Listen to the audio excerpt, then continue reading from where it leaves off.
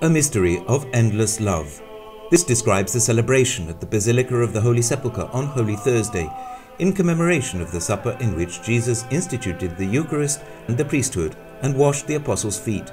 In the rest of the world, this solemn Eucharistic celebration, which opens the Easter Triduum, takes place in the evening, but because of the high demand on the holy site, in Jerusalem it takes place early in the morning and is presided over by the Bishop of the Diocese, the Latin Patriarch of Jerusalem, His Beatitude Fuad Tual. It is a great occasion for us, a great event with three aspects: the Eucharist, the priesthood, and the service, going out to convert the whole world.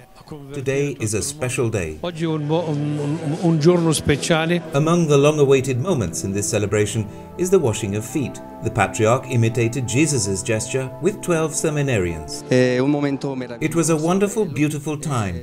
It reminded me of my vocation and of when my vocation began. And I still hear the call that God makes to me every day. Today He continues to make it to me, to go and serve as the most humble, as well as the poorest. The blessing of the oils and the renewal of priestly vows are two other signs. In the consecrated life, this day takes on an even greater meaning. We are consecrated, and this is our feast. Best wishes. This is the day for priests and consecrated religious. Thanks to my consecration, as a priest I live thanks to this gift that I have received. I can consecrate the bread and the wine, and He returns to live among us.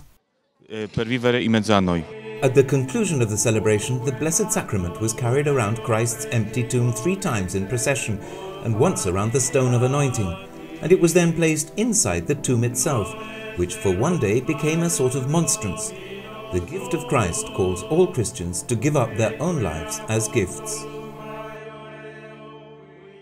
So this is how, at my interpretation, if Jesus Christ gives His life for us, we also want to give our life to Him for our faith and love and service for Him. From here we send out a call to think about the Holy Land, to think about the Mother Church, about the origin where everything began. We are counting on you. Solidarity is also lived out with prayer from afar. Pray for this land.